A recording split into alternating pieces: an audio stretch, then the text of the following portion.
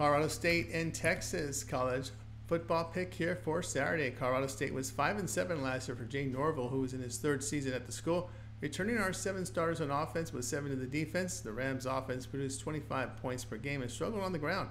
They averaged 291 yards passing per game. Colorado State was a poor defensive team that coughed up 30 points per game. They were exploited in pass defenses. They allowed 72% completion rate, 8 yards per attempt. Braden Fowler Nicolosi, 60% of his passes completed, 7.4 yards per pass attempt. Texas finished at 12-2 straight up in 2023.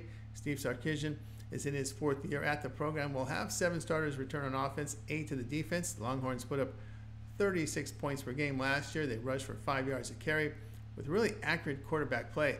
On defense, they held opponents at 19 points per game. They were the best in the nation getting off the field on third down. They held opponents at 3 yards per rush, but allowed 7.1 yards per pass attempt. Their offensive line returns with 4 starters, but lost quality starters on the D-line. Quinn Ewers returns at quarterback. He showed improvement in 2023, completing 70% of his passes, nearly 9 yards per pass attempt.